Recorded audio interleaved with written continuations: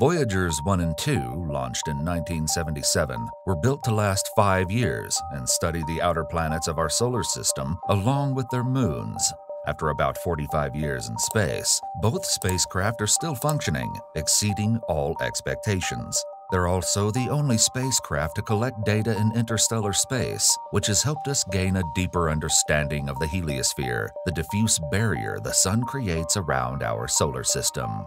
Early this year, however, NASA said the Voyager 1 spacecraft was sending back inaccurate data from its Attitude Articulation and Control System, or AACS, which controls the spacecraft's orientation.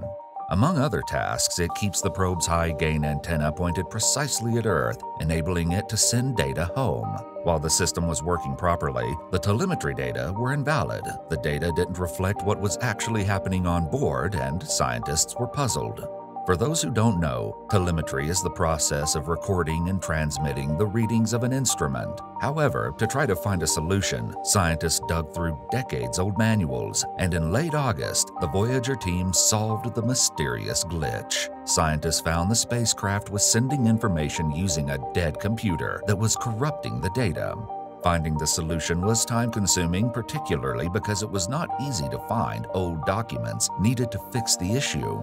Thousands of engineers worked on the project, and sadly, back in the time, no one really cared about creating a project document library. According to Suzanne Dodd, Voyager's project manager, people would take their boxes home to their garage, so the Voyager team had to specifically look for boxes under the name of engineers who helped design the Attitude Control System, and it took quite some time to collect the needed files.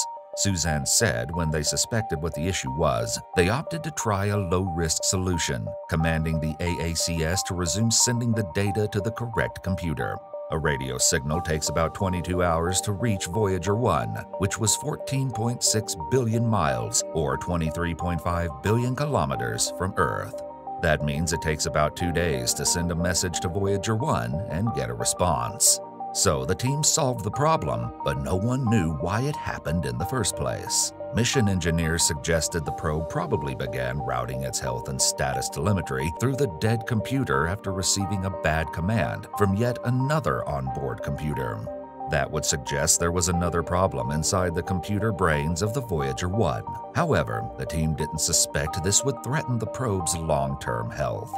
According to NASA, the data won't likely be collected after 2025, but engineering data could continue to be returned for several more years. The two Voyager spacecraft could remain in the range of the Deep Space Network through about 2036, depending on how much power the spacecraft still have to transmit a signal back to Earth. Don't forget to watch the video on the right and subscribe. Thanks for being part of Cosmoknowledge.